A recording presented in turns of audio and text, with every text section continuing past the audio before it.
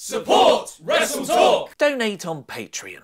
Hello and welcome to the WrestleTalk News. I am Luke Owen. Despite not being part of Survivor Series thanks to the hashtag Facebreaker and hashtag Potato Thrower Nia Jax, Becky Lynch has been keeping up her Twitter game to remind everyone that she is indeed the man. And to make a nice change of pace, it wasn't Ronda Rousey that bore the brunt of Lynch's furious fingers, as her next Twitter target was Chris Jericho. Jericho thought he was doing a nice thing by tweeting out, "Congrats WWE for making women's wrestling the hottest thing in WWE," before giving credit to Lynch, Rousey, Jax and Charlotte Flair. Becky, on the other hand, felt that it was just her that should be given the credit, which, let's be honest, is basically correct. Jericho fired back by saying yes for sure, with an assist to Nia Jax for breaking your face, of course. And this is where Becky pressed a series of buttons to execute her finishing tweet. The sucker punch drew blood for sure. Little known fact though, I actually got the concussion from trying to listen to your last album.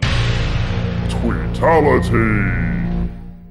Lynch's Survivor Series sub Charlotte Flair made headlines herself during one of the many nights where Raw and SmackDown go head-to-head in direct competition by turning heel on Ronda Rousey, beating her down with kendo stick and chair shots. Although, just like Becky turning heel on Flair earlier this year at SummerSlam, the WWE crowd roundly cheered the person doing the attacking rather than the person being attacked, despite, you know, fans asking WWE to turn Charlotte Flair heel for months now. This is why we cannot have nice things. However, according to Dave Meltzer, WWE were not unhappy with how the angle was received. Meltzer reports on the post-Survivor Series Wrestling Observer Radio that nobody of importance was disappointed in the crowd reaction. Apparently the feeling backstage now is that WWE crowds will always react in a positive way whenever they see a big angle happen in front of them, regardless of if it's the right reaction or not. And the higher-ups in the company saw the Rousey-Flair angle as a huge success. Someone who wasn't happy with a Survivor Series angle, however, was Xavier Woods of New Day. Woods was part of the Survivor Series kickoff match, which saw all the WWE tag teams standing round the ring, and was the only match of the night where SmackDown scored a victory. However, it was announced during the show that that result didn't count towards the final score, with the graphic showing that Raw won the night with a clean sweep of 6-0. But Woods was quick to remind WWE and everyone tweeting about the show that the score was actually 6-1, even tweeting, "Hey WWE, respect the tag division on both shows and let people know that SmackDown got a win tonight. The score was 6-1, pre-show counts." But as it turns out, the score was supposed to be 7-0. According to Dave Meltzer on the post-Survivor Series Wrestling Observer Radio, the original plan for the show was for Raw to get an undeniable clean sweep, winning every match on the card, including the kickoff show tag match. However, it seems those in charge of booking and planning out that elimination tag match weren't told this, and that's why SmackDown won. Meltzer reports the storyline was supposed to be a clean sweep for Raw, and somewhere in the communications process,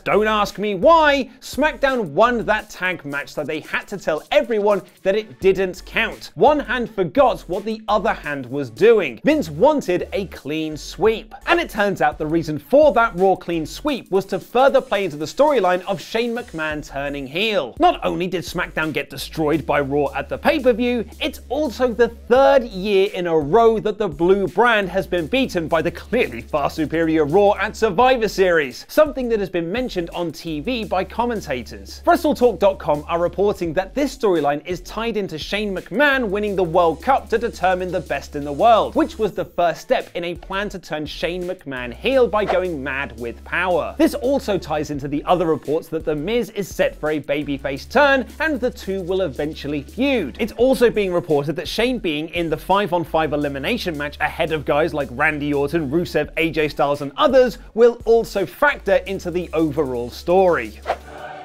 What did Ollie Davis make of this week's Monday Night Raw? Click the video on screen right now to check that out, and click the other video to watch our Survivor Series Wrestle Ramble review. I've been Luke Owen, and that was wrestling.